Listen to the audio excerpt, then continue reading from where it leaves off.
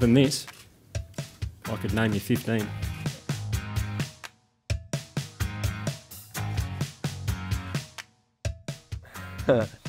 I can name a couple. A lot.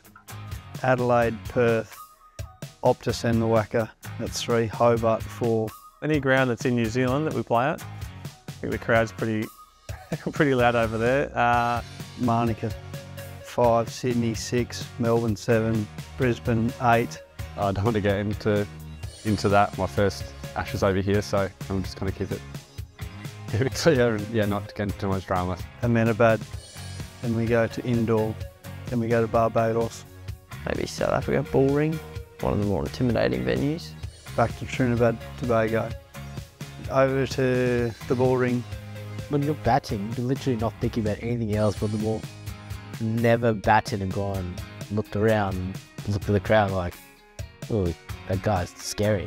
Looking back at 19, Leeds was up there as well. Stokesy smacking around corners, so Leeds was up there. Centurion, Cape Town, Durban. Yeah, there's plenty.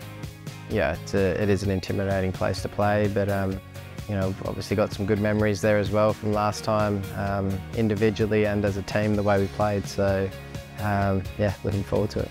And just there's a lot here. The bounce is good, the bounce is strong, as we've seen in 19. So maybe, yeah, we'll see if it's the same. Look, you know, the crowd's loud at Birmingham like they were in 2019, but having been there and won, I don't think there's anything we should be afraid of playing that venue. Probably in Queensland if you're playing for New South Wales. That's probably number one.